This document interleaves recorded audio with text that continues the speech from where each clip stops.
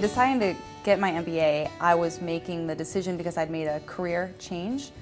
I had previously been in the social service sector, so transferring it into a business-strong job, I didn't necessarily have the education that some of my peers had.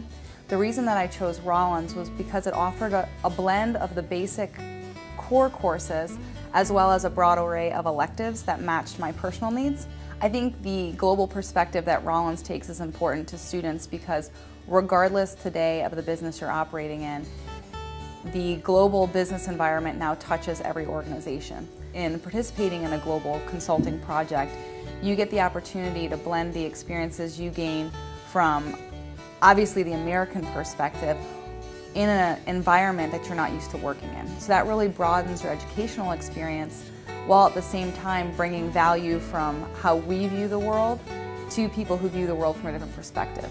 The relationships that I've built, I know that I have a network of people I can reach out to, experts in their field that can provide me advice and guidance free of charge so that it can impact me as a business professional as well as my company.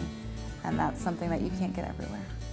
Did I give up a lot to go through what I went through in order to gain my MBA? Absolutely. Did the impact it has on my daily work operations make up for it? Absolutely.